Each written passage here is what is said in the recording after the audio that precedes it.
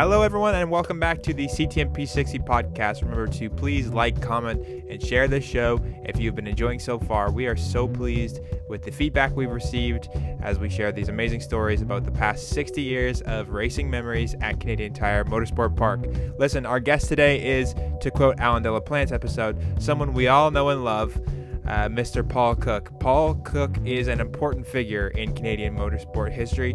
He has been a driver, a mechanic, a team manager with the legendary Comstock Racing outfit, as well as race director for Formula One Canadian Grand Prix events, and eventually became vice president of the previous National Sporting Authority for Canada known as ASN Canada FIA. There, Paul played an integral role as Director of Karting in the development of Canada's young racing drivers. Paul has millions of stories about racing, but we focus mostly on his racing, the Comstock era, and those glory days of motorsports at the legendary circuit known then as Mosport Park. So please enjoy, and without further ado, Mr. Paul Cooke. Yeah, we are too. Well, so but I've watched all the podcasts, and I'll say it again. I think Sam does a great job. Thank you. And he really does. Thanks, Sam. I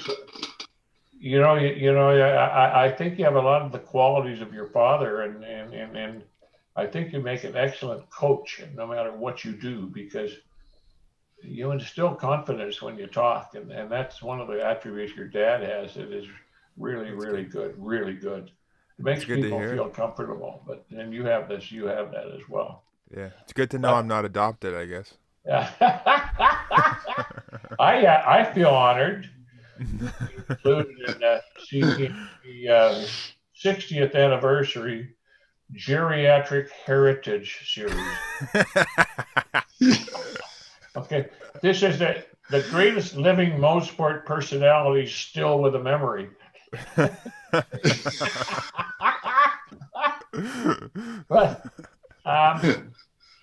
But interestingly enough, Mosport to me, and I've made some notes here, that's why you see me looking down a little bit, but that's all right. Mosport to me is all about what was and is today. It's a village, and it's a very vibrant village. It has a hierarchy, it has a structure, it has a place to go. And throughout my life and throughout my career, I've always felt more comfortable going to Mosport than going to almost any other racetrack. And it's because there's a lot of reasons for that.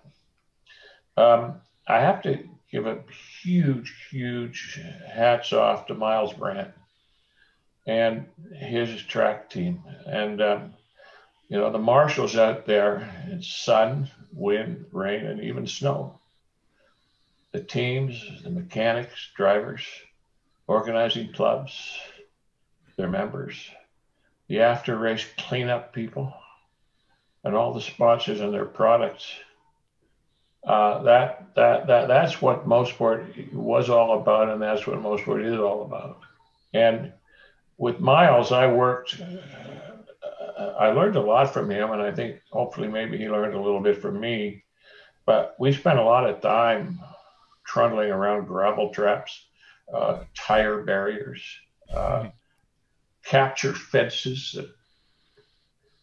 that did the opposite of what they were supposed to do, track repairs, medical intervention, ambulances, helicopters, whatever's going on. And Miles, like you, Ron, always calm, always cool, always collected.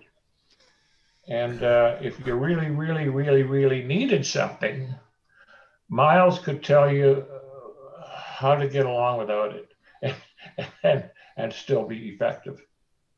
So when you're in the business of running a racetrack, you have a lot of people that want to tell you how to do it. But as you know, but all the way back to the old Bell hand crank telephone systems at each corner that Harvey called it his communications network, which Might as well been two tomato cans in a string, but then and then who will ever forget Harold Knapp and his wife? But there's just far too many people that you can't name, but not forgotten. Certainly not in my mind. And frankly, being around for 60 years is quite a long time. But anyhow, yes. So one of the things terribly important to me is setting the record straight about the first event ever held at Mosport. All right, let's hear it. We will segue directly there. Yes. Make your case. Go ahead. When, you have proof. When it became the most famous dirt track in Canada.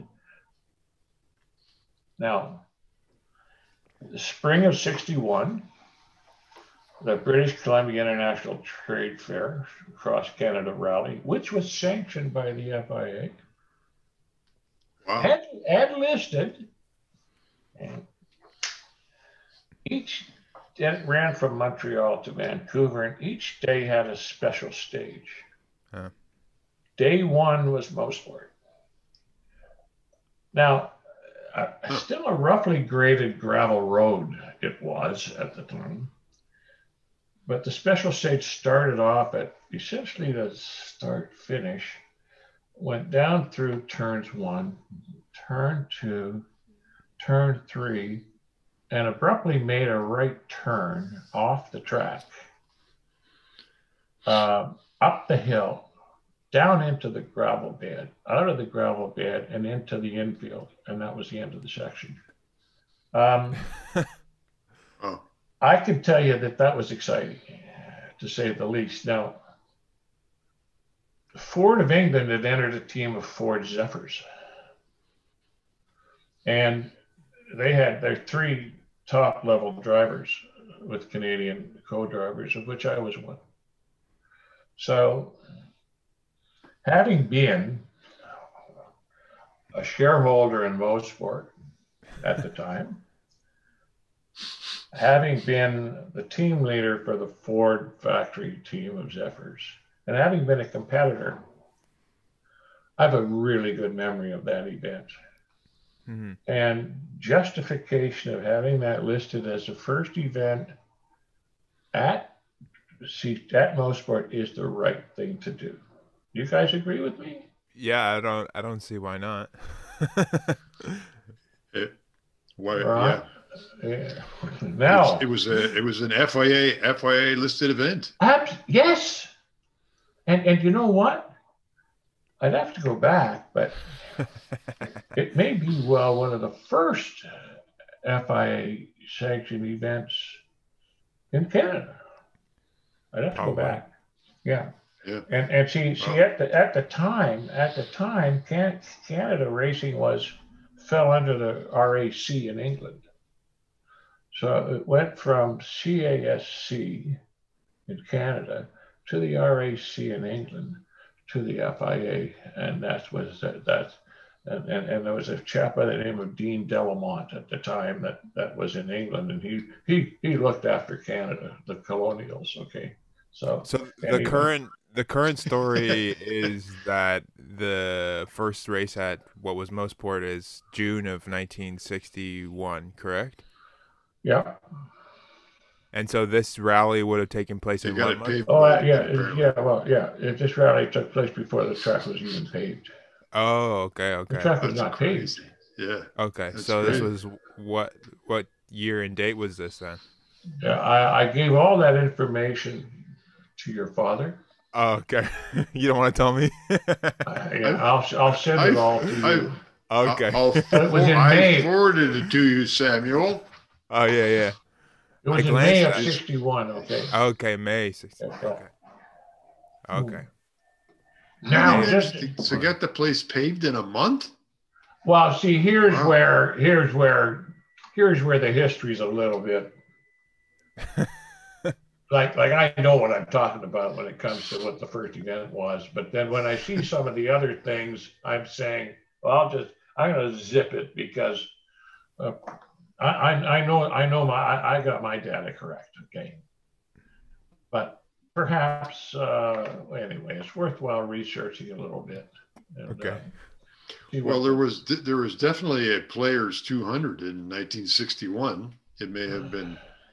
I think think it was I late June. doubt I if think it it was was late June. I think it was like the Yeah. 24th or something, wasn't it? Okay. Well, when the man putting together the track at Mosport was no fool, and he ran the highways department for the province of Ontario. He's a really, really good man. Yeah. Good man. And anyway, Sam, it's worthwhile looking into that a little bit. I don't mind helping Sure. a bit. Okay. Sure. Now, I just want a footnote to that BCITF rally. When we left, my driver and I left Mosport to carry on in the rally. We were on the leaderboard. We were in the top 3-5 until after we left Regina. And we had spent too much time in Regina doing interviews with CBC. Because we're a leading car, because we're Ford, because we've got leading drivers. And you know what the press is like, Ron. They like that kind of stuff. And so anyway, we were late leaving Regina. So a little while later, we're going to go to Edmonton that day, but we got to going up a highway paved. I'm calling out a 90-degree left turn to my driver, which is it's my job to do that. So I'm counting him down to the turn, and we get to the turn, and he is full off going into the turn. All of a sudden, we hit gravel, because the intersecting road coming down came off a gravel road onto the paved road, carried all the gravel onto it. So down we go into the ditch after the turn, and we must have rolled 5, 6, 7 times. Okay. Oh man. And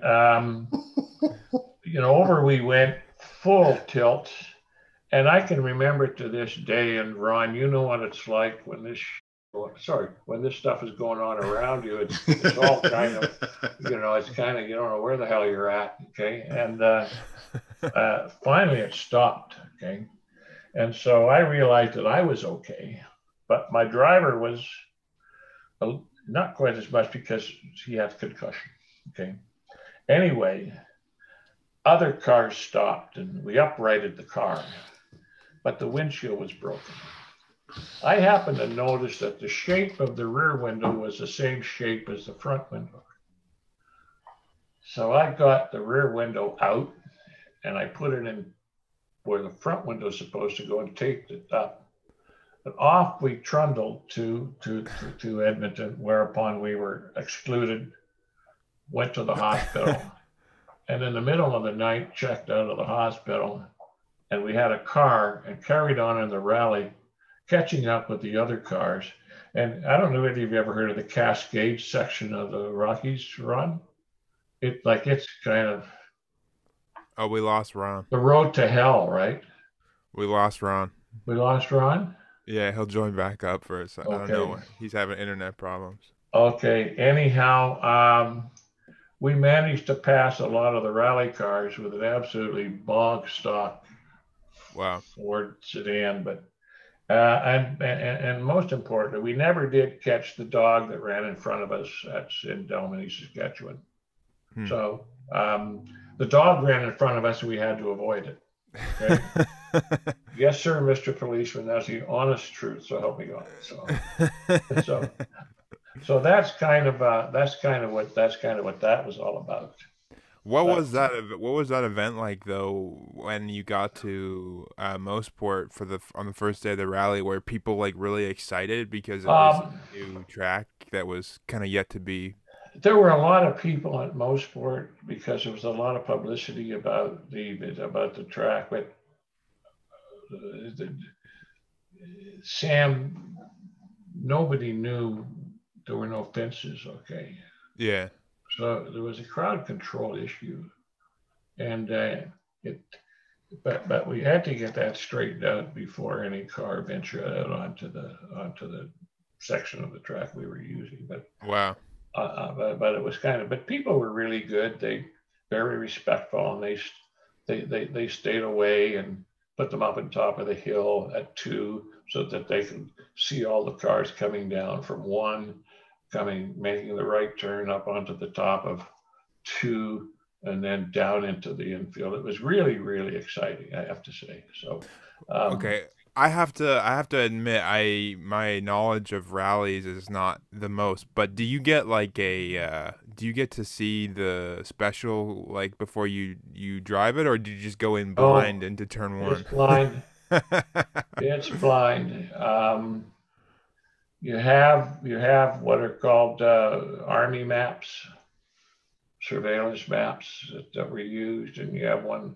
Okay. I had a whole sachet filled with them for each section, and you'd get some briefing notes from the organizers roughly. Now today in rallying, you get a route map that's absolutely almost as if it's a movie in front of you, but it's just in words, and it's really, really good because the cars are very, very fast. But in those days, rallying was pretty like it was. It was like the last frontier. Yeah. Going out west, yeah. and the Trans-Canada Highway at the time, a lot of it was still gravel, and so it was pretty primitive, but that was a lot of fun, just a lot of fun. But was Westwood involved in any of the specials? When you got out to BC, was Westwood part of one of the specials, or? Not that particular event. Okay. Later on in one of the Shell 4000 events,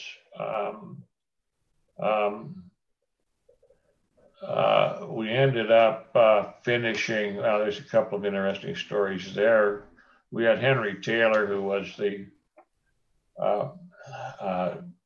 he was the boss of Ford rallying in Europe. He came and did the rally, and he did it in Anglia. And we had Mustangs, so the rally ended on Saturday night.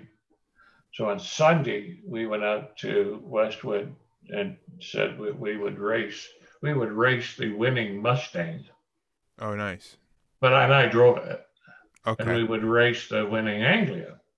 So here we took some scrap tires from one of the other competitors on steel rims. And we didn't do anything. We just put gasoline, check the oil, and all that sort of stuff. So I qualified second, much to the chagrin of all the local people who had all of their, you can imagine, all of their race prepared cars, and they're just really, really, go, and Laurie Craig and all those people, Bob McLean, and they're just all real racers, and they got the tents and the uniforms and all of that. And along comes the race-winning Mustang. Okay, and on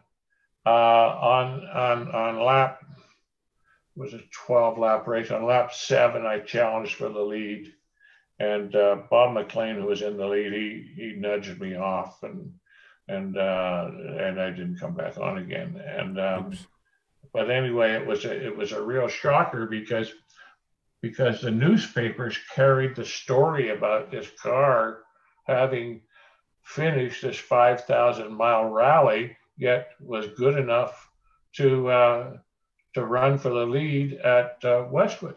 So it was one heck of a story. So Ford loved it, just absolutely loved it. We had an interesting one. Comstock Racing Team was out at the track quite often. Yeah. And we were located, Comstock Racing Team was located in Agincourt, or as we called it, Agincourt. Okay. And that was at 401 and Kennedy Road at the time. It was at the Comstock manufacturing plant. CFTO TV was just down the street at McCowan Road. It's where it is today. So Saturday night they had a motorsport show. Is that like the Bell? Mhm. Is that like the Bell headquarters now? Yeah, it's still the same location. Okay. Okay. Anyway, they had a sort of a Saturday night motorsport kind of a thing, and Anna Stukas, who was extremely well known football guy, and sometimes Johnny Esau, who was a big instrumental guy in sports at CFTO. Um, they would not have a guest, so they would call me and say, "Can you bring something over and spend half an hour talking with us?" The became a good relationship there. So I got to know a lot of the cameramen who then worked for Checkwind Yeah. times. And but they used to call Comstock the steamroller team of Mosport. Okay. Just with all your money and your deep pockets, you just walk over all the little guys. Well, nothing could be farther from the truth with a Right. helmet time staying in front of the little guys. Right. Anyhow, we're out at Mosport going to do some filming for promo for the Players 200 fall event. And we got to talking about which was faster around the track, a car or a helicopter. So the car that I was using was the King Cobra. So we were sort of, they, as you know, they mount cameras all over the thing, and they're doing the promo, and they're pretending I'm Sterling Moss. So I'm driving, and they're trying to make me look like Sterling Moss, which is hard to do at the best of times, particularly if they were using a stopwatch. But anyhow, so we said, okay, let's have a race. We'll start at the start-finish line, and we'll come back to the start-finish line, and we'll see whether a car is faster than a helicopter. So we took off from the start-finish, and it was nip and tuck until we got down around turn 4. But I could see the helicopter. Amazingly enough, you could also hear it because they were kind of a little bit low, to be honest with you. But anyhow, so I noticed when we turned to come up the back straight, I couldn't hear the helicopters much. So we came around and stopped at the start finish. And of course, I beat the helicopter. So when I talked to the pilot, he said, well, look, I had a little trouble with slippage at turn 5. He said, I had the wrong rails for the test. but it's amazing what we could do in those days, and have fun and stuff right. You could never do today. But it gave interest to all the people that were involved, and the cameraman and all that kind of stuff. So those were really sort of relaxed kinds of well, they're not relaxed, but you could do more things and befriend people and have some fun. But can I ask you, one of the things that interests me is well, obviously for a lot of us, we've only lived life with, CTMP Mosport being there and being at our use and disposal, whether as a fan or a driver or whatnot. But yeah. So you started racing in 1957, correct? Yes. So you kind of, I'm assuming you raced at places like Harewood and some of the airport circuits and such. And then what was that like? What was the scene like back then? And then going in 1961 to Mosport, which became like kind of the center of the scene. What was that like? First of all, it matters not what decade we're talking about. A race driver is a race driver, and a racetrack is a racetrack. Sure. And the emotion and passion that goes into it, that I found didn't really change. By and large, race drivers are pretty talented people. When you think about, a couple of tons of metal going around a racetrack on a little tiny patch of rubber, 4 of them. Yeah. And what the drivers are able to do to control that is absolutely remarkable. But so the point I'm making with you, it didn't matter whether you were talking Edenvale in '57, Harewood, Green Acres, whatever it was. I even raced at the CNE with my MGTC to put on a display of sports car racing at the stock car race. Cool. And as a matter of fact, Ron, you may remember the Cadillac Allard. I do. Okay. That beautiful car. But anyway, yours truly was pretty aggressive.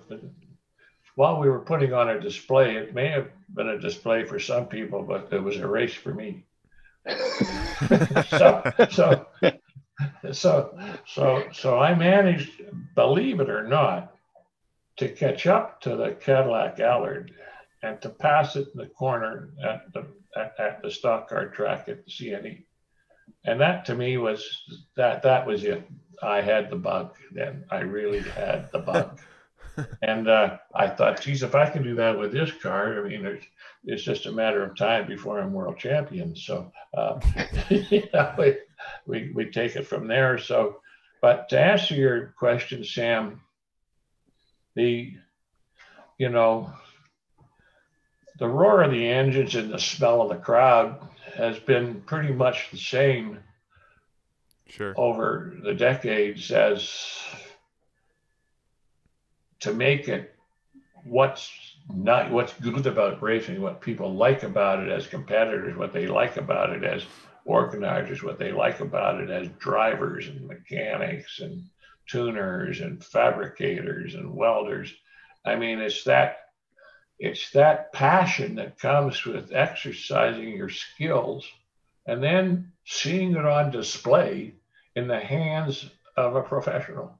I mean, it's just, who can ever forget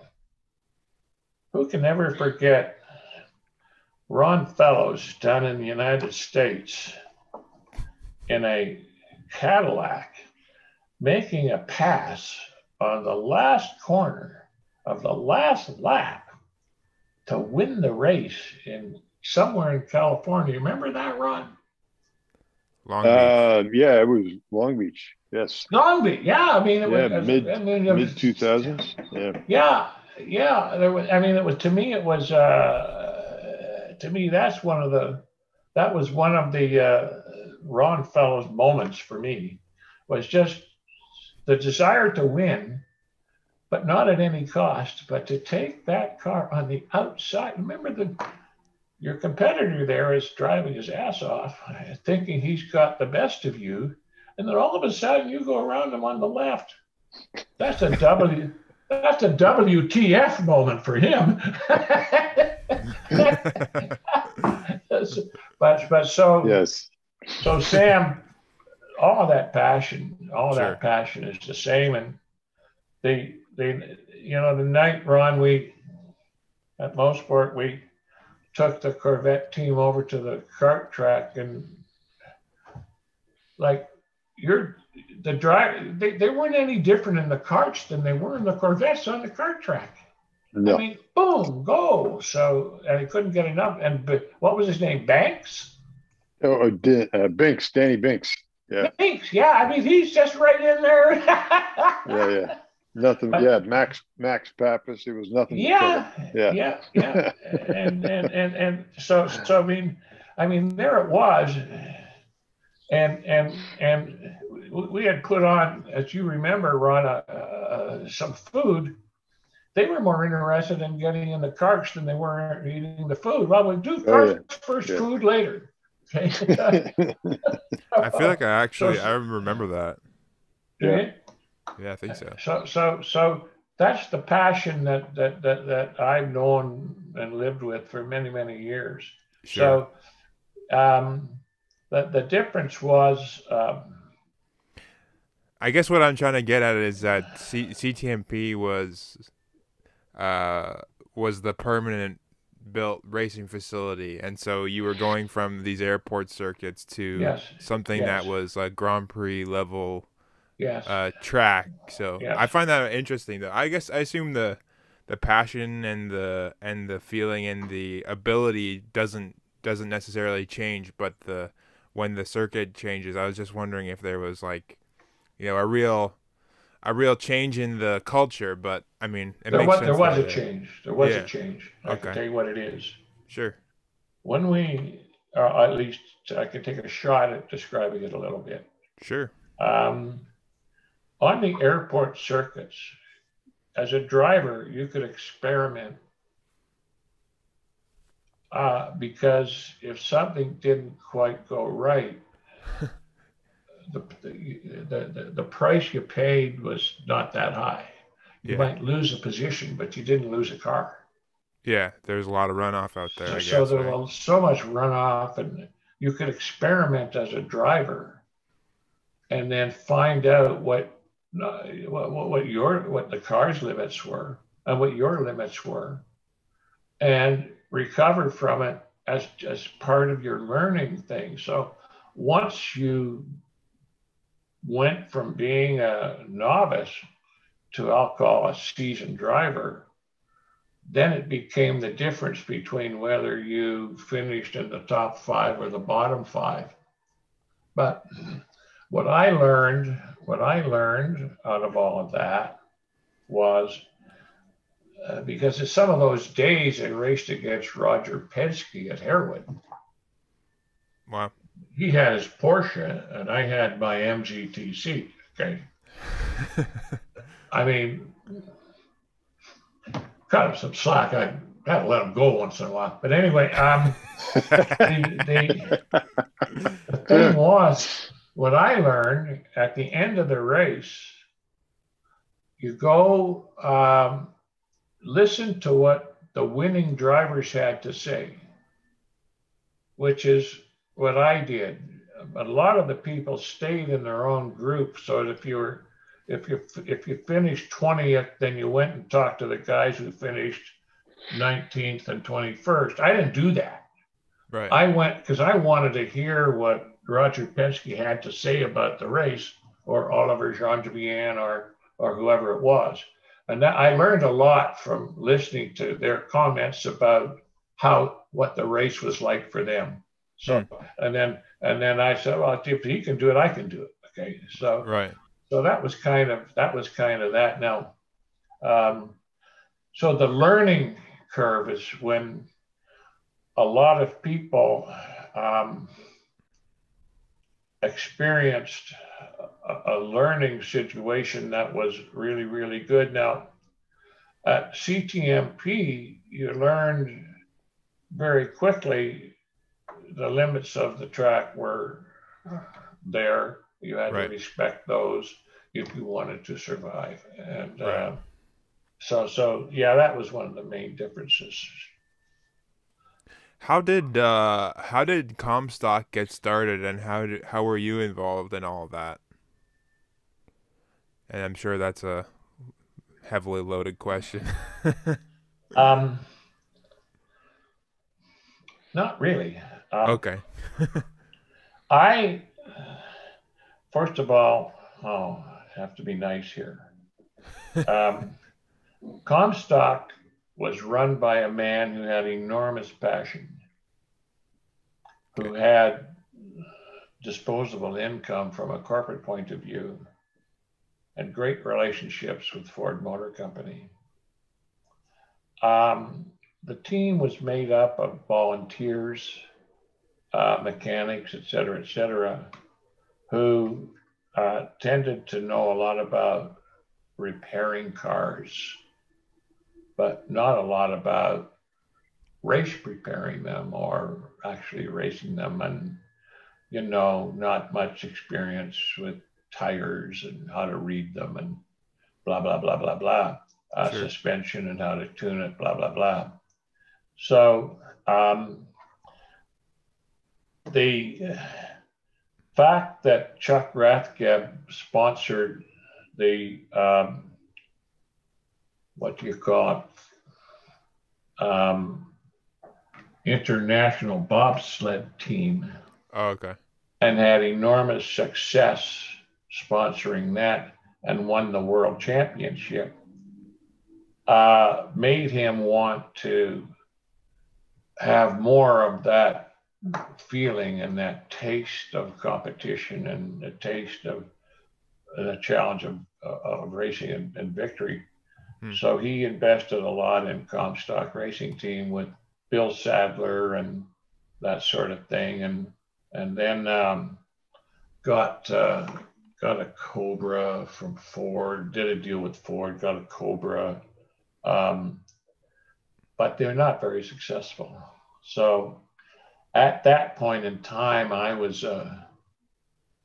earned my living. I had gone from the advertising and sales promotion field to decide that I really wanted to be in the automotive side of things and in the racing thing. So I went and became a mechanic, and right. I worked with Epi at the dealership, the Roots dealership on Mount Pleasant Road. Cool. And but I also did some specialty work for Ford. So one day the phone rang, and it was a chap from Ford who said, we'd like to make some improvements in the performance of our investment in racing vehicles, and would you and Epi be interested in looking after the Cobra? So we chatted about that and said yes. So I made arrangements to go up to Comstock to look at that, and the people at Comstock were not very friendly to us. So, but Epi and I were a really, really good team. Epi was a man of few words, as you know, and I had learned from a business point of view when to be quiet and when to say something. And so we said, yeah, we'll look after that. So the first race we went to at Mosport, Comstock had taken the Cobra out of the truck and just parked it over here and put a set of spare tires beside it and a jack and a wheel wrench kind of thing. And that was it. So the team said, well, there's your car, you go for it. So undaunted, Epi and I said, okay, fine. That's the deal. So we started practicing. So there was Epi in the car, and there was me in the pit. And the next thing you know, at the end of the weekend, we won the race, which is the first time the car had won. Nice. So Ford liked that. I bet. And Chuck Rathgeb liked that. And wanted more of it. So that was the end of the year. So during the winter, I got a call from Ford saying, would you be willing to talk about becoming the team manager for Comstock Racing Team? And I knew the politics of the thing at the time was that Chuck is there as the corporate jock. Okay, he's the one that did the Olympic stuff. He's the one that did the ballooning championships. He's the one that did the rallying in Europe. He's the one that did the airplane race from Vancouver to Toronto, which, by the way, the team threw a rag into the engine in Winnipeg, and he never finished that one. But so they said, "Do you want to, would you take on that job?" So I said, "Okay." So I took the job. So the day I went up to Comstock, I drive up there thinking, this is really neat. So I drive up there. The door's locked. So I go find a guy with a key, opens it up. I go inside Comstock. Bunch of cars there, no people. They had all quit. They don't quit. So anyhow, why? It's just they didn't want to work for me. Okay, so Nick, next question. Same as the last one. Why? Why would anyone not want to work for you, Paul? Because planning. Oh. Plan for what's doable. Don't plan for wishes. Make sure you've got a plan that's achievable by and unto itself. Make sure you've got the budget to execute the plan. Make sure you've got an organization that knows how to spend the money, not waste it, and set reasonable results and do it on a progressive, continuous improvement basis until you get to where you need to be. So they didn't want to be a race team. Pardon me? They did. That's like all the things that makes a race team. Yeah, well, exactly. So we put that together, and the next thing you know, we had people stepping forward, saying, "Can I be part of that?" Okay, sure. So we got really good people that were willing to sort of. I mean, I didn't profess to know everything about everything, but I just knew how to plan it from a business point of view. Right. I also knew how to drive. Okay.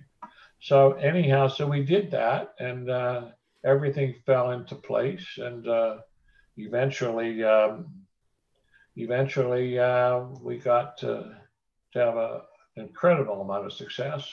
Yeah. And people used to think it's because we had a bottomless pit of money. No, it's far from it. So it all worked out like anything else. And Ron, you know from your experience with GM and Corvette, what you have to do to create a team and what you have to do to keep their interest and what you have to do to keep them employed. So there used to be a thing that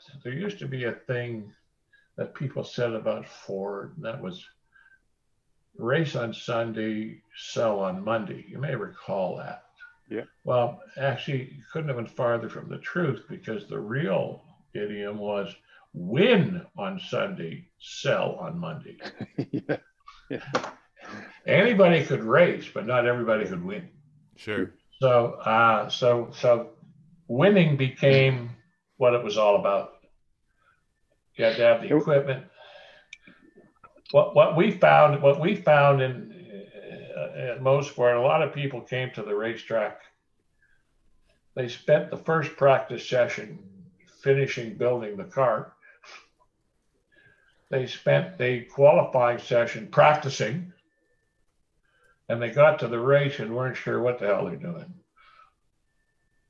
Well, when it was time that we prepared the cars before we left, we practiced at the time when we had to practice, we qualified at the time of qualifying, and we raced at the time of racing. And the whole deal was, don't hurt the car and don't hurt people. So I mean, there's all the sort of normal kinds of things. It's very simple, easy to talk about, easy to understand. And when I needed money, it was a lot easier to get more money if you were winning. True enough. Okay. So there were really, really incredibly fun days, but there's a few things about that I'll bring to your attention. And just to refresh the Comstock years were when to when?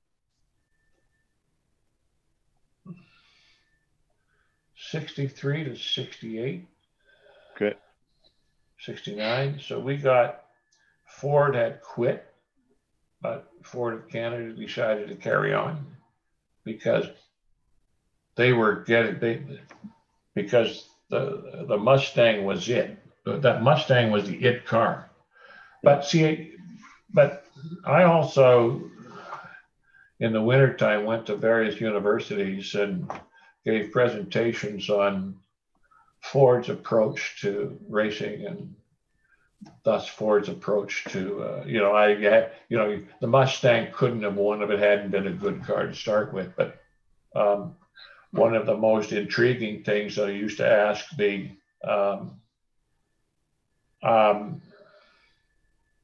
people at the university, I would address the graduating class of engineering to be able to talk to them about the factory and be able to talk to them about this, that, and the other thing. So at one of them, a real surprise question came to me at the University of Kingston, where someone at the question period said, why did the early Mustangs only have a bench seat in the front?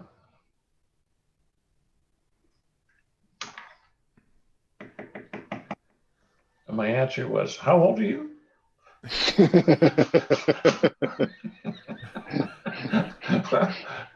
And so the rest of the crowd in the theater it was fabulous. It was fabulous. We had to take sort of a little break while they explained to this guy what the deal was when you're that age. And so it was just a really, really, we had a lot of fun teaching that. And it was part of Ford's recruitment program as well. So, but being able to take a car where you're also the driver, you're also the team manager, and be able to stand in front of a group of engineers and take whatever question that they had. And Ford was good because they sent me to Detroit to learn how to give presentations and to learn how to deal with that sort of stuff. So I mean, Ford really knew what they were doing but Imperial Tobacco didn't. They just did whatever was necessary. They were sort of, Ford was the racing arm of that union, and Players was the promotional arm of that. So we had a lot of fun with that. Can I ask what was the focus for the Comstock Racing Team? Like, was it to win like the Canadian sports car title, or was it to compete across the border, or like what was the main focus? At Comstock, we prepared about 63 cars during the years. Wow. Okay. Oh. And I managed privateers. Okay. So we would help. We did rallying on a domestic nature. We did rallying on a provincial nature. We did amateur road racing, and we did national road racing. And then with the advent of the GT40, we did international. So it was a structured approach to all of that. And each of those elements had to be managed. And what I would do would take a team from each province and help them with vehicles and help them with tuning and help them with driving so that they could go out and they could be the local heroes. Yeah. And it worked. And we had things, it wasn't all that easy sometimes because, for example, we were entered in the Shell 4000 one year with a team of Anglias. And I used to spend a lot of time in England, and that's another fabulous story of mine. But I went over to England to build the Anglias. Anyway, they came over in the boat, but they got held up at New York with a Teamster strike. And so I had to build 3 rally cars from nothing. We had to go and get the cars from the dealer and start with nothing but the shop floor and put a rally car together in 10 days, 3 of them. We did that and won. So there was a lot more to Comstock than meets the eye, but there were a few things like out testing the Mustangs when we were doing that, and I had a chap by the name of Paul McLennan who would test with me, and I remember we were up in Uxbridge somewhere testing shock absorbers. Shock absorbers was a big problem with the Mustangs, and they would overheat and then stop working, as you guys know. Anyhow, we worked with a company to help develop shock absorbers that worked.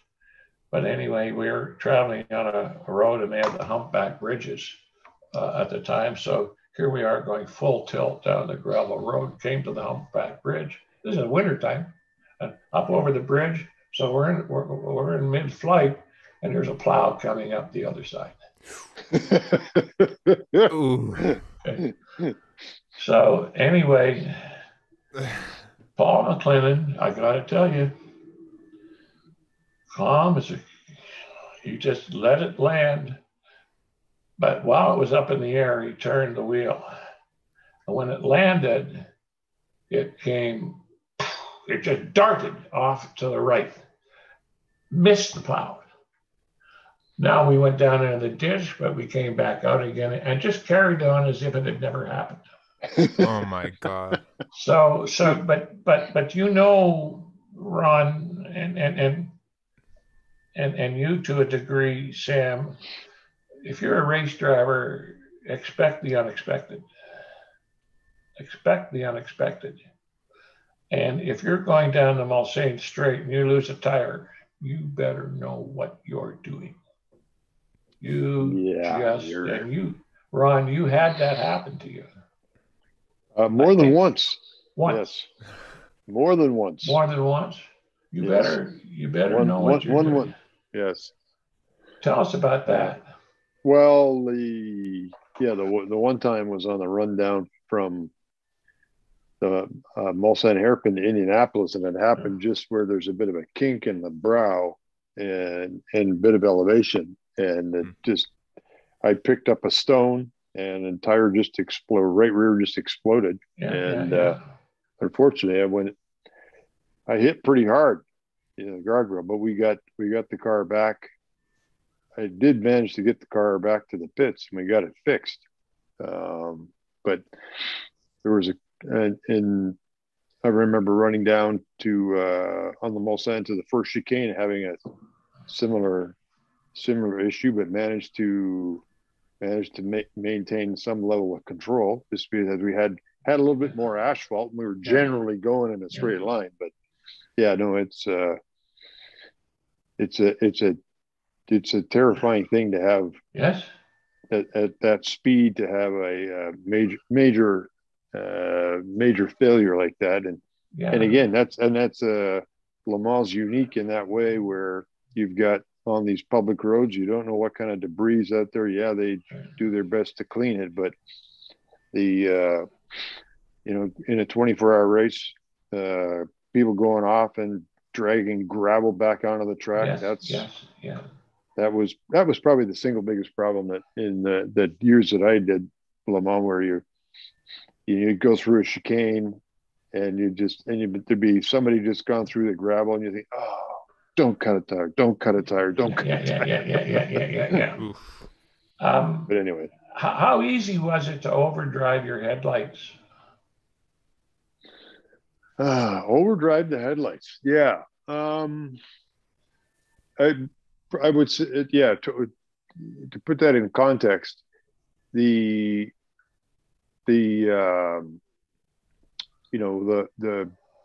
aiming of headlights was super critical, because you're unlike on the road where you're, that it's based on a particular speed. When you're going three times the speed limit, you need, much like you behind the wheel, you've got to eyes up. Yeah, same with the lights. The lights have to be, they've got to be more powerful, and also reach, get farther down the road, because you're traveling at such a high rate of speed. And then there's also have lights angled to be able to see apexes. So, but it was, the relatively easy. I would say not to overdrive, but it was easy to get behind when, because of the, you're operating from some level of muscle memory, but particularly in the high speed sections, it was easy to be a little bit late just based on positioning the lights, because as you're approaching a corner, your eyes are in, particularly something high speed. You want to be super accurate at turning at high speed. Yes. Early as opposed to late. And that was a common thing to be looking in extra early and have extraordinary vision, because the lighting was only so good. Yes. So. Yes. Well, I hope people watching this podcast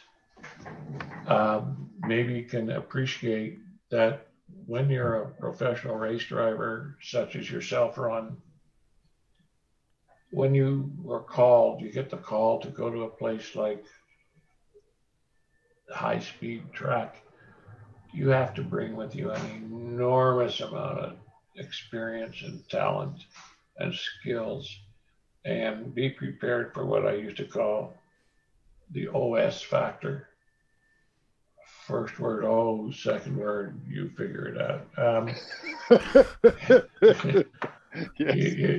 You better know how to control your OS factor when it happens. Oh, doo-doo, yes. Yeah, oh, doo-doo, yeah.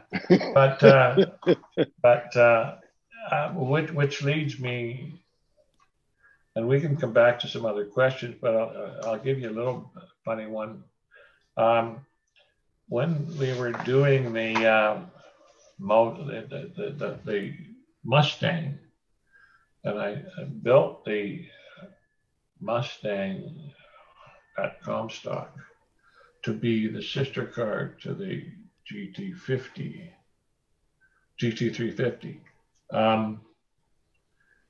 That car that I was building was going to be featured at the Canadian National Exhibition Ford stand, and then it was going to be tested, and then it would go to Montréal, where I was driving the car as well as building it, and then we'd come back the next week and then run at CTM at Mosport. So when we took the car out of the exhibition during halfway through, and you know how difficult that can be, we got it out, and we took it up to the shop and put the right tires on it, blah, blah, blah, and put it back in the trailer and went out to Mosport, which is the first time the car would have turned a wheel. Anyway, I go out and do about 10 laps or so, just getting the feel for the car, getting a feel for the tires and the brakes and the kinds of things you do when you're waiting for that OS moment, based on just having taken the car off the stands at the shop, and now you're testing it. So then so I come back in and we make a few little adjustments with the toe and tire pressures, et cetera, and adjust the shot. So I go back out. So I do one lap at fairly good clip, and then decide to, well, let's put the hammer down and see where we go here. So I'm going up the back straight, and then all of a sudden, everything went black. I had no idea where I was. And I used my memory and Dead Reckoning, because it had come up over the top of the hill, if you recall, in those days when the hill was there. And you're going down into 8. I managed to get the thing. I immediately put the steering wheel straight, hammered the brakes, and I'm waiting for it and waiting for it and waiting for it. And then it starts to slide. And the next thing you know, it stops. And I'm about a foot away from the barrier. What happened was, in the haste of the moment, when the car was on display at the CNE, it was on an elevated stand about 4 or 5 feet up.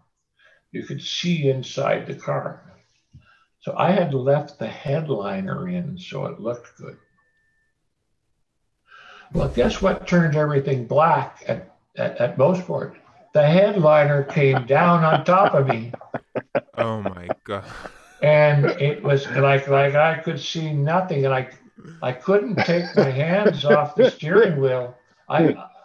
Anyway, it was you talk about an OS moment. But yeah, that's anyway, I got out of the car. Figure out where the hell I am. I said, okay, this looks okay. So managed to pull the headliner out and go back and to the pit and say, we forgot to do something. So, and then we didn't lament it too much. We said, well, let's just get on with our test. So we did the test. The next day went to Tremblant. Won that race, came back to Mosport, won that race, and carried on. But those are sort of interesting moments in the development of a car. So you got to be really, really careful. Don't forget to take out the headliner. Yeah. So it was that's funny. There's a kind of another interesting one.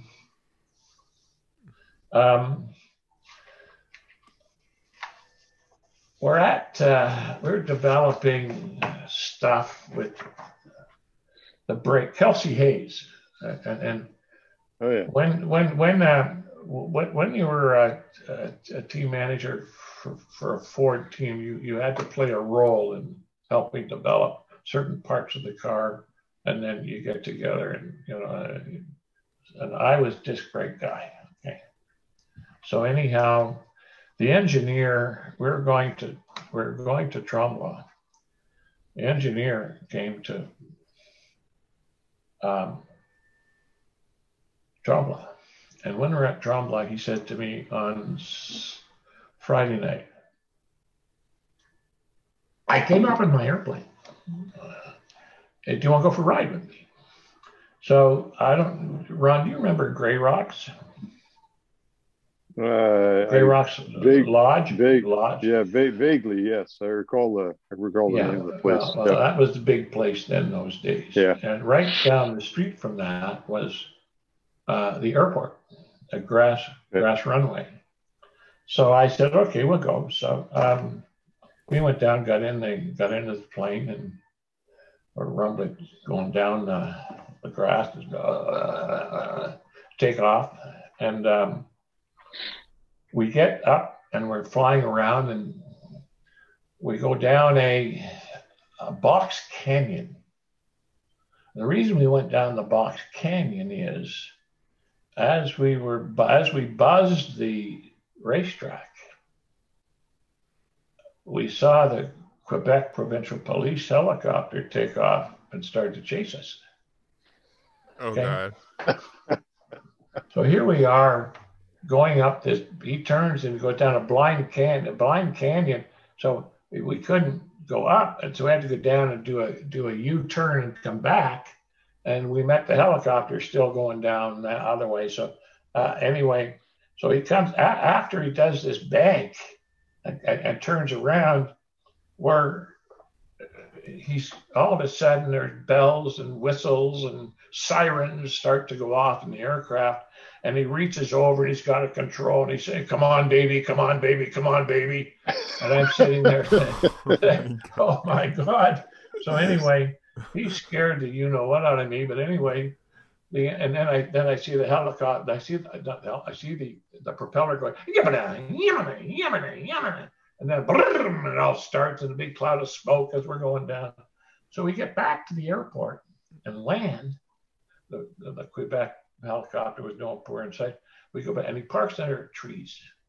And then a little while, about 3 or 4 minutes later, we see the helicopter come by and they're not there. Now, fast forward. You can imagine how I felt in that aircraft. Basically, I really don't like airplanes. So anyway, he came to the fall event at Mosport, and we're at Kennedy Roads. And when I was we had 4 GT40s at Comstock. Wow.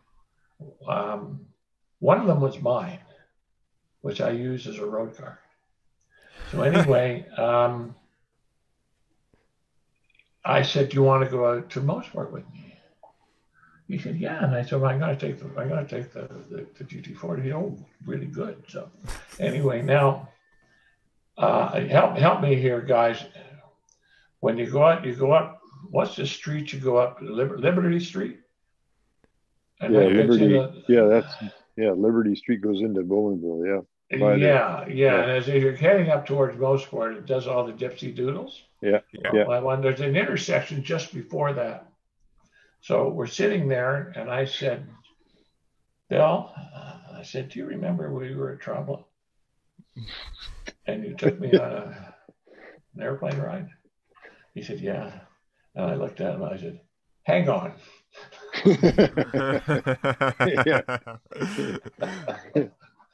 So this is my return OS moment for you. Yeah. So if you remember, there's going up Liberty Street. It turns on to another road. You go uphill and then you go downhill on a right-hander. Well, just before then, there's a really whoop-de-doo. So I went fast enough to get the GT40 off the road. So we're kind of flying, okay. So we come back down, and then we head down that hill, and we get down. So I just got all brakes on and all that sort of stuff. And so we get to Mosport. We get into the paddock, and I get out of the car. He didn't get out, and I said, "Oh, come on." He said, "Leave me alone."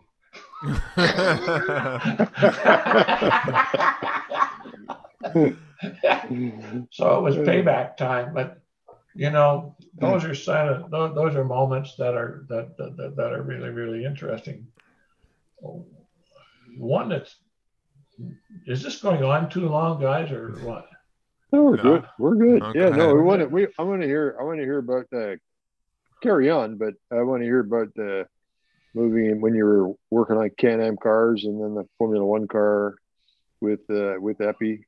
Yeah, I'd like to hear about that as well. Yeah. Oh yeah, but I'll tell you one about the Formula One race. Sure. 67, I think it was. We had. I was concerned about the safety at the Formula One race, and I was clerk of the course or race director, whatever you want to call it. So I said to Harvey, "We need more equipment here, and we need a Jaws of Life."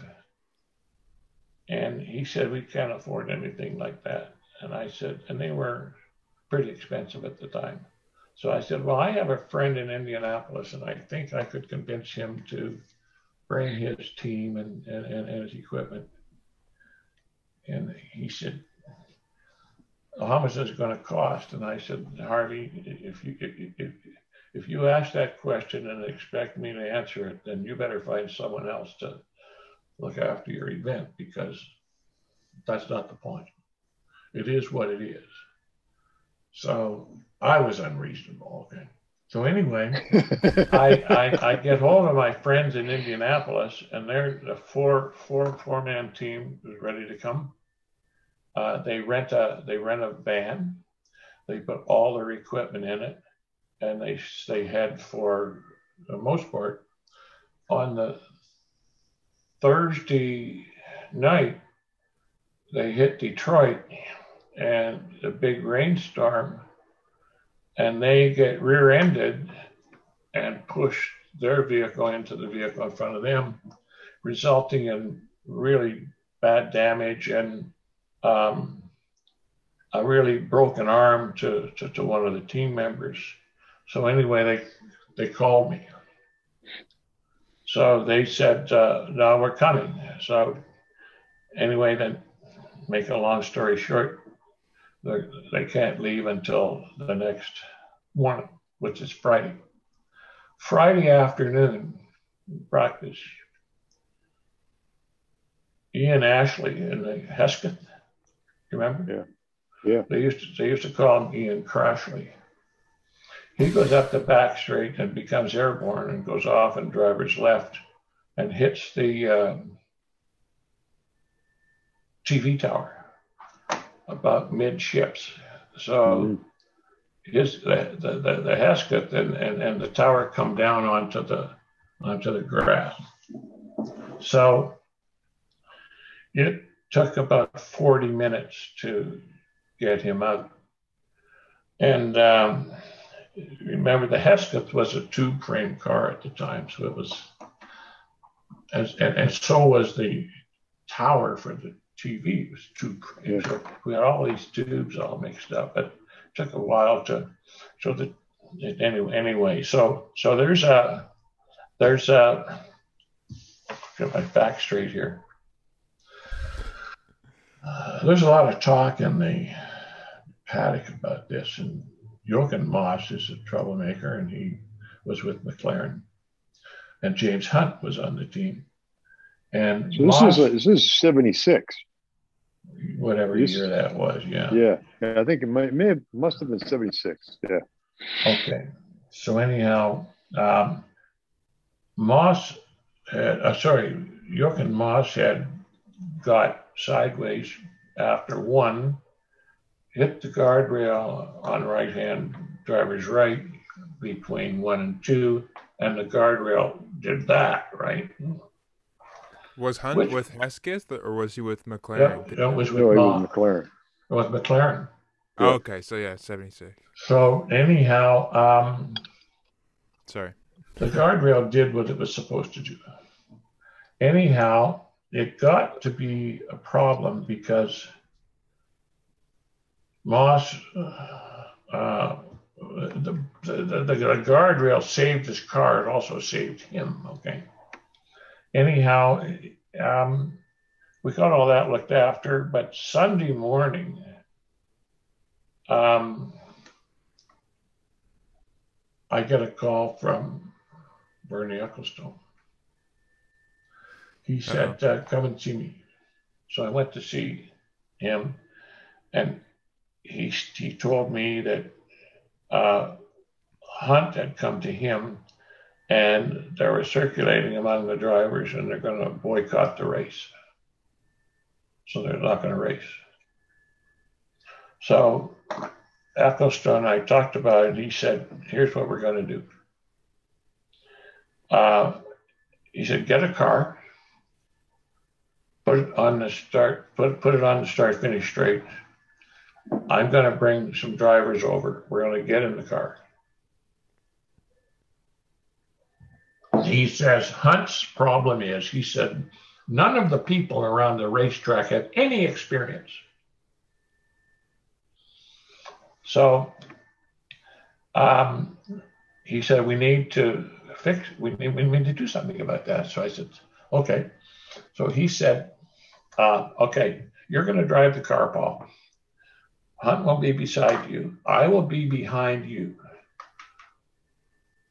Moss will be beside me, and Mario Andretti will be beside him. He said, I want you to keep your cool. We're going to go to each corner, and we're going to talk to the marshals. He said, if I want you to really hammer Hunt, I'll give you a jab in the ribs from behind.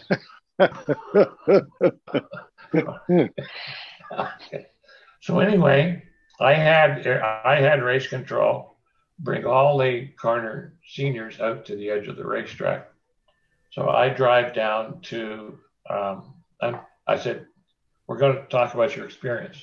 So I drive down to turn 1, introduce and I knew all the marshals. I introduced them to Mr. Hunt, and I said, okay, Mr. Hunt, you can ask whatever questions you want. In the meantime, Bill will explain to you who he is. Anyway, we did all that, okay? There was not much left to be desired, but good people. So we do the same thing at 2, driver's right, okay? Then we do the same thing at 3, driver's right. And Hunt says, I've had enough. And I said, what does that mean? He said, well, we don't need to do this anymore. And I said, I'm sorry, Mr. Hunt, I think we do. We're going to continue around this racetrack and we're going to finish what we came out here to do.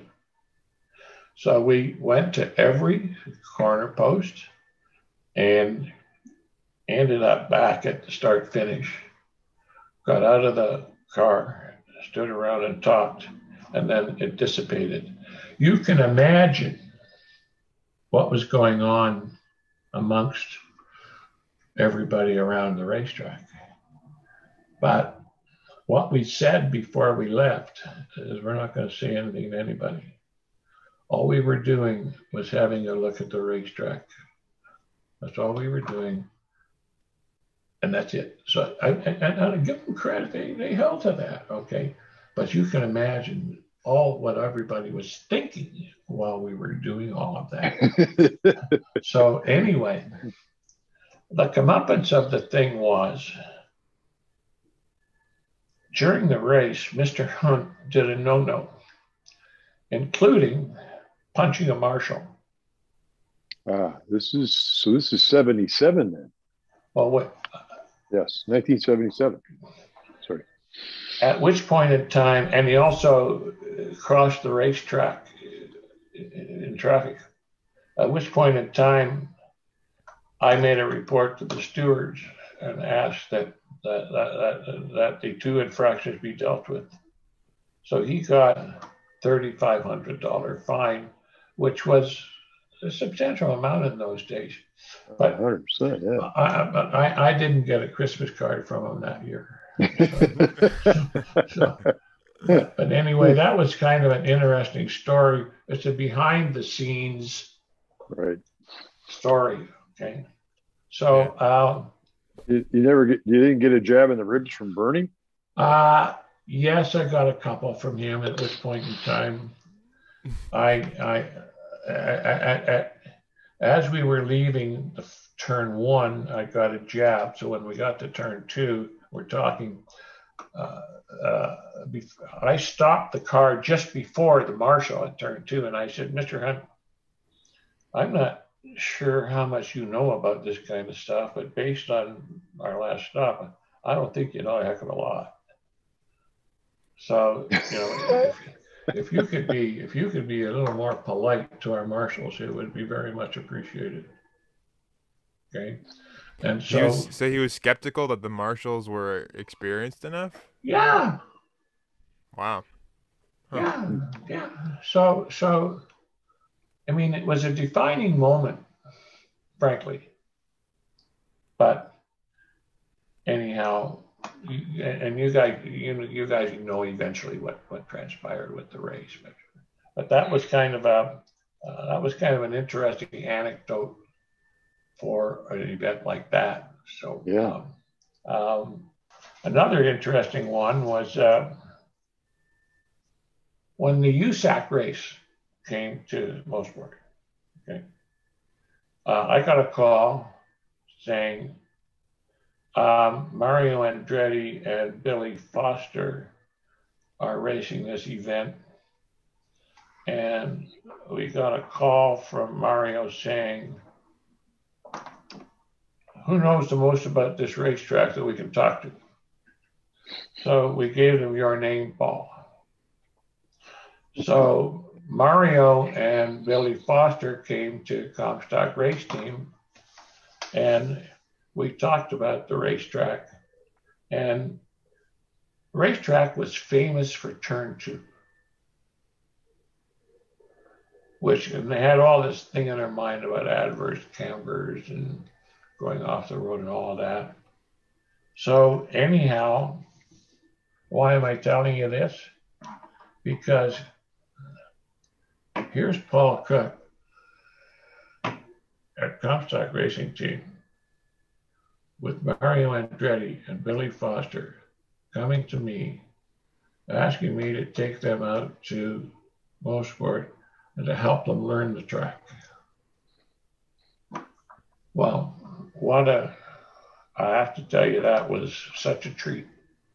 It really, they were the nicest people you'd ever want to meet. Wow. And when we got out there, and I had the station wagon from Comstock. It was not your average station wagon. Let me put it to you that one. Okay. And anyway, I gave it to them. I gave it to them to do what you want with it. Okay.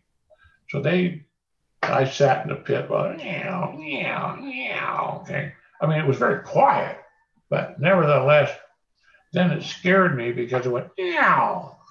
And then I never heard anything for 10 minutes. They stopped off and somewhere off in the track. Oh, okay. But anyhow, they nicest people, and we had dinner that night back somewhere in where we stayed, Flying Dutchman or something. But anyhow, that was an interesting moment. When did you guys race? What was the involvement with Comstock in Can-Am? Nothing really. Oh, okay. Other than we raced the GT40 every chance we got, which was, right. Do you remember the USRRC series run? Yep. Sports car series. That was at Mosport. Bruce McLaren and I were friends, and when he raced in North America, he headquartered at Comstock. Oh, cool. And they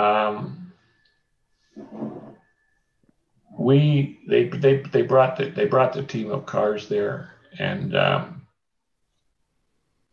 one of the things I did for them was in the fall, they would send one of the Can-Am cars up to the shop, and I would equivalize the car for them and do all the right North American nut and bolt sizes and all of the hydraulic hoses and all that. And I would give them an equivalency for AN stuff.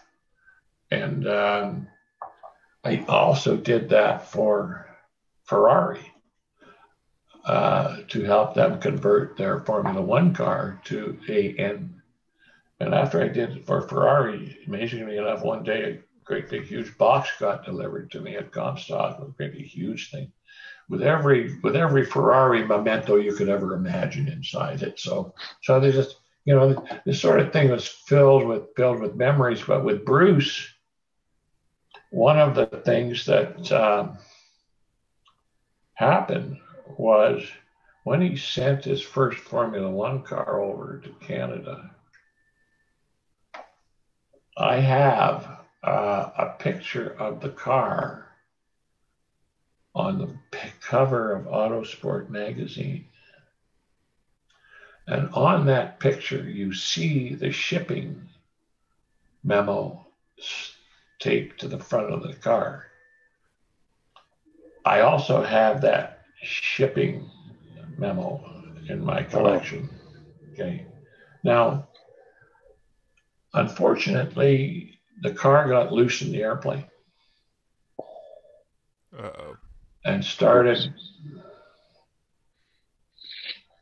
Anyway, I went out to collect the cars, and when I collected the car, I looked at it and said, "This car's a lot shorter than it should be," and and so, but fortunately, someone had taken the nose and stuffed it in the seat. Huh. But the whole subframe from the front all the way to the front bulkhead, gone. Wow. So I got, and I mean, there was sort of tubes everywhere and hydraulic cylinders, which the cylinders were hung on the front of the bulkhead rod, which is normal. So anyway, I called my friends at Lucas, and they were the Girling distributor, and they came up immediately and looked at all the fragments and got me the cylinders. They were standard cylinders, by the way. They went and got all that stuff for me. I got the Comstock fabrication people to come, and we tried to put together the frame of the front, and they were able to emulate that and build a new frame that bolted onto the bulkhead. So by the time Bruce, and I called Bruce and told him what happened, he said, "I can't send anybody over." He said, "They're all in bed. They work 7 days a week. They're all in bed, Paul. There's nothing I could." He said, "Anything you can do, I would absolutely appreciate it." So anyway, by the time they got here, the car was done. Okay. Oh. And everything fitted. Now, the event was that, and I helped them with the car. We're going to win the race. The car pulls off on the side of the road, deader than a doornail. And so at the end of the race, we bring it back. The battery was dead because number one mechanic for Bruce forgot. Do you remember the little gel cell batteries, the white ones? We had one ready to go after practice to put it in for the race. He never changed the battery, and so otherwise Bruce could have won that race. And wow. So it was kind of an interesting story, but there's just all kinds of stuff like that. Yeah. Norris MacDonald told a story about Harvey and putting money in garbage bags. Okay. I forget which event it was, but it was a fall event. I was the clerk of the course, and I had a course car that I used, which was a Porsche. On Sunday, before the start of the race, we got a call from the senior at 5A, drivers left, that there was something wrong down there. And all of a sudden, and this happened all the time, there was a branch of a tree was getting in the way. Of course, it obviously hadn't gotten away for the earlier part of the week, but anyway, the nervousness of the marshals before the start of the race often surfaced some stuff, okay? So anyway, I went down to see what the problem was. And that was pretty simple. I said, well, if you lean forward like you always do, the branch isn't in your, well, yeah. Anyway, while I'm doing that, he says, oh, by the way, someone's getting in your car. So I turn around and look, and sure enough, here goes the car up the back street, okay? Oh, God. So I get on the radio right away, and I tell race control that someone's taken the car and to close the exit of the track at turn 10, drivers left, and to the paddock at drivers right. So anyway, Harvey had already Harvey listened to all the radios, sat in his office. Remember Harvey's wife would sit there, she was knitting all the time? Do you remember that? Yeah, she would sit there, she would knit all the time. and she made stuff for the grandkids and all that thing. And she was nice. I forgot her name, but beautiful woman. Anyway, Harvey listened to all of the radios. He had them all on the window. And anyway, he had called the Durham police, and the Durham police had a spotter up in the timing stand, okay, and that policeman just followed the guy when he got out of the car, and followed him down through into the infield with a plainclothesman right behind him. Okay, so they finally caught the guy, but the comeuppance was all the receipts for Sunday were in the trunk of the Porsche.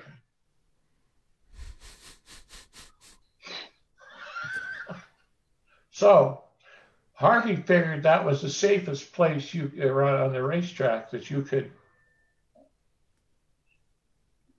have it. And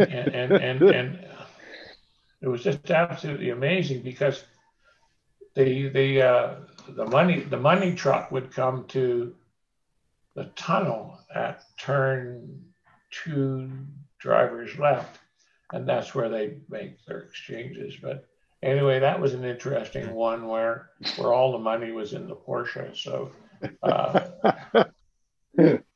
now the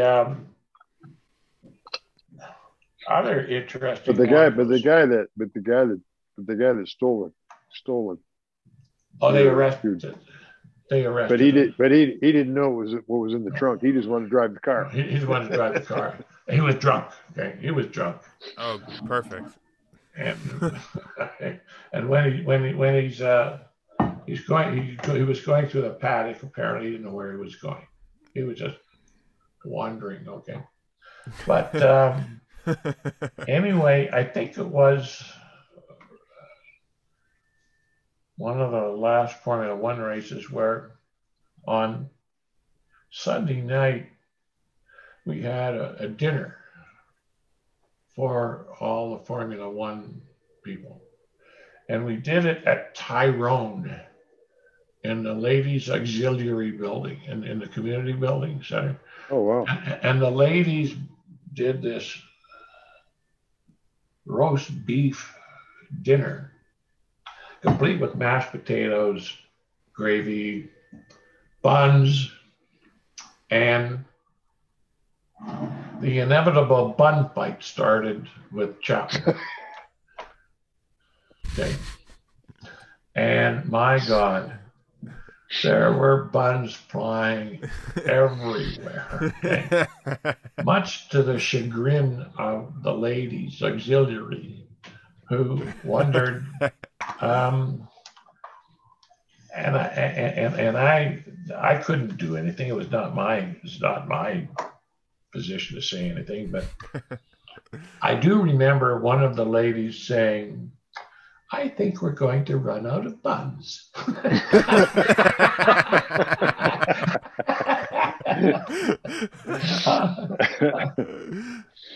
So that's the, those are some of the stories of my career in racing, which by and large centered around Mosport for most of my adult life, and for which I've been very proud to be part of it, to be honest with you.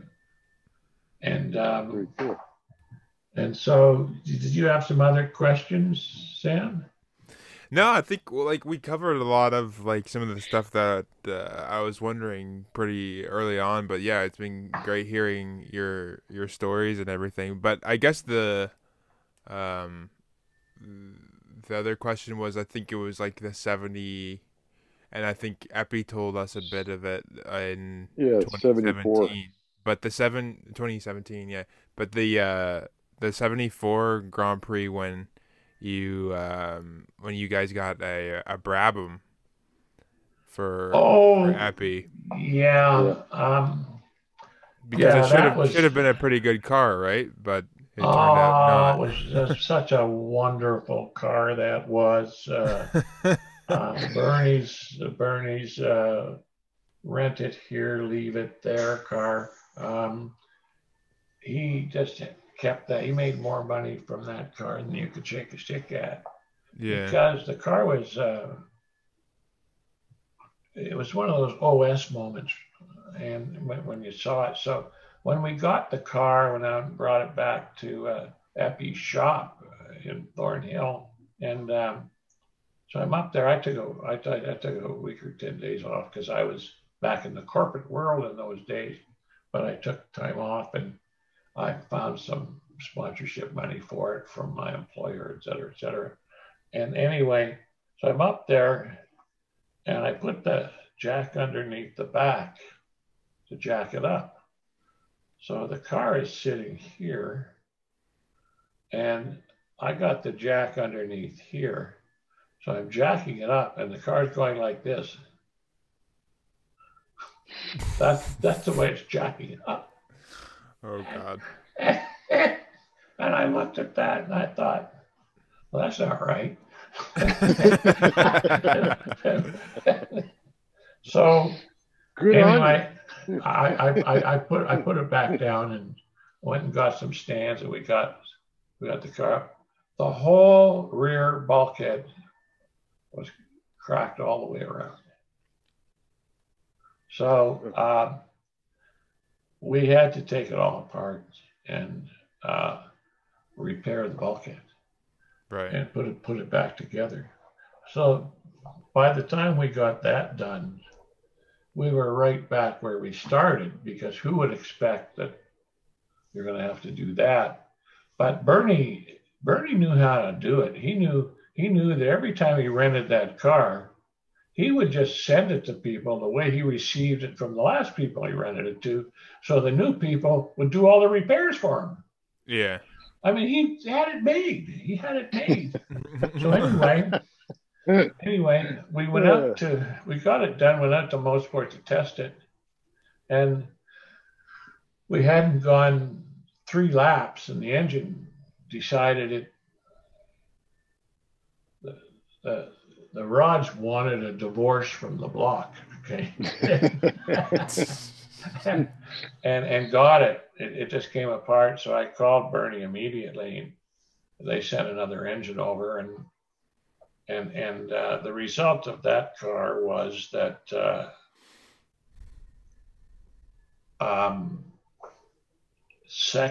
it had a ZF gearbox in it, and I knew a lot about ZF gearboxes, okay, because that's what we had in the GT40. Right. So when I took the gearbox apart, and they're very complicated gearboxes, the ZF, but I still remembered enough about it, and I still had some of the tools. So I took it apart. Second gear was a joke, and so when we were running the car, we didn't think that you couldn't run Mosport without second gear. Sure. So Epi tried to do the track in third gear, but it wouldn't work. But anyway, he just had to put it in second at 5. Okay. Or the engine would balk. Okay. Yeah. And anyway, second gear broke, and that was that. Yeah. But now, you got time for one more? Yeah. Sure. Okay. Do you remember the Lotus 30? No. No. The Lotus 30 was a sports car. And it had what year? What year is this? Oh, 68. Okay. Anyway, ish. Anyway,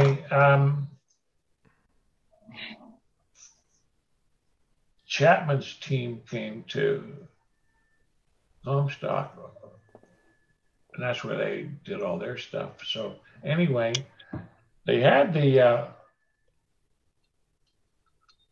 car at Mosport testing it. It couldn't go 3 laps without boiling over. So anyhow, they brought it back, and to the shop, and Chapman is standing there with a mechanic by the name of Bob Dance, who was their chief mechanic, a guy that I knew from Cortina days, and we were friends. And anyway, Chapman's there, and they're trying to figure out what to do. And Jimmy Clark was there. They're trying to figure out what to do with this engine. So I said, we use these engines from Shelby. We use the Shelby engines. We know quite a bit about it, and so maybe you might be able to help. And he looks at me and he said, Paul, he said, we're not dummies. We run a very successful racing enterprise, and our engineers know what they're doing. And so I looked him in the eye and I said, well, if that's the case, Mr. Chapman, why can't the car run more than 3 laps? Sizzle.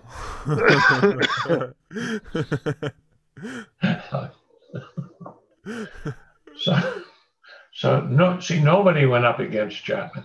Yeah. But anyway, so I said there are some peculiarities about the engine that are relatively easy to fix. And I said, I can take a look at it if you want. And he said, well, no, we'll look after it. And Jimmy Clark said, Colin, I'd like Paul to have a look at it if you don't mind. And Bob Dance said yes. So Chapman said, well, do what the hell you want, and stormed out of the building and went back to the hotel. Okay. Anyway, I got the heads off the engine, and one of the problems was there was too much water flow, and you had to take the passages of the block, you had to drill them out, you had to tap them, and you had to put plugs in to stop the water flow. And then you had to use the right head gasket, which they did not have, okay? But I had head gaskets. Then you had to take the water pump off, and you had to cut every second blade off the water pump just to slow down the circulation, okay? Because that's what was creating a problem. And it couldn't get rid of, the hot gases were going into the engine, and there's just too much flow. So anyhow, we got all that done. And then I said, you've got the ZF box here. I said, what are you doing about second gear? And Jimmy, who stayed there while we were doing all this, says, well, what do you mean? And I says, you can't run this car with the second gear. You likely have. So I took the gearbox apart and looked at it, and I said, you haven't got a chance. So anyhow, on Sunday, he's second on the grid. There's 1, 2, 3, 4. He's over here, okay? And when the green standing start, when the green flag dropped, so did his transmission. Splat! Okay. The box split in half. All the gears and all the oil were all over the racetrack. Anyhow, by the time I can tell you, by the time the marshals did a good job, because they came from the pit across and they cleaned it all up. Mm-hmm. Before the cars came around, and so anyhow, so then they were headed off to Riverside, and so Bob Dance came to me and he said, Colin has asked if you could come with us to Riverside. I said, thanks, but no thanks. I can't go. So anyway, so that's another anecdote about what's going on. But anyhow, there's many other stories, but it would consume. Someone said, someone needs to write a book And Yes. I said, you can't write this stuff. Yeah. You can talk about it as we are now. You can communicate it. You can ask questions. You can put some color into it. You can emphasize things. Hard to write that sort of stuff. But anyhow, so there's the only other thing, just in closing, Effie and I were off-road. We were motocross guys. Okay? Yeah. So I had my bike, he had his. So one day at Mosport, we had taken the bikes with us, which is really a no-no. Anyway, so we got the bikes out, and we went trundling around the infield up over south of Turn 8. You're on the top of the hill, and then you look down, right, like that. So Effie and I are sitting on top of this thing looking down, and he said, "Are you ready?" And I said, "No." And he said, "What's the matter?" And I said, "I'm not going down there." And I said, "That's the highway to hell, so I'm not going down there."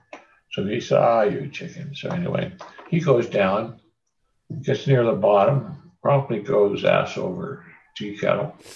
A bike comes down on top of him. Oof. So amazingly enough, I went down. I had no problem. I just locked up the rear wheel, just slithered all the way down, and I got off the bike, and the shifter peg had gone through the calf of his leg. Okay. Oh. So I managed to pull that out. But anyway, I went back and I said, "I'll go back and get the car." And he said, "No." So anyway, he rode the bike back to the paddock area.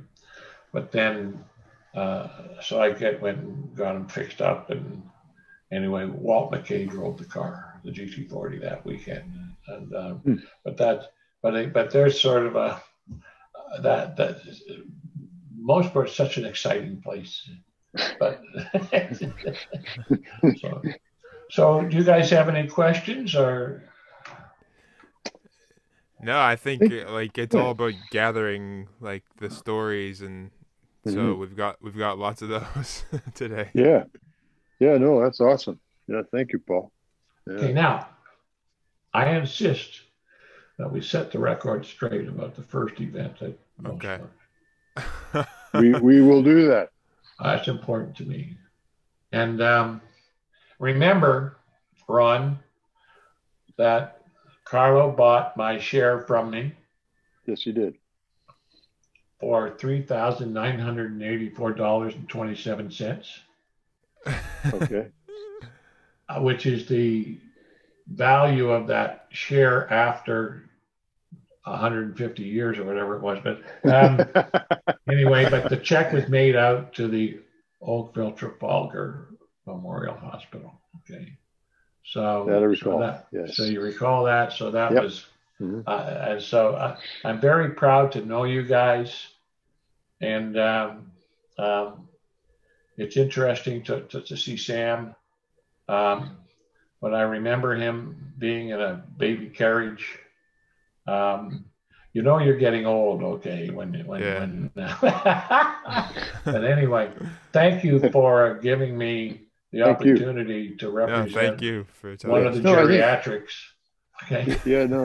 There's you've got a tremendous history in the sport. You have given a tremendous amount, and just a wealth of information, and probably not 100% appreciated, but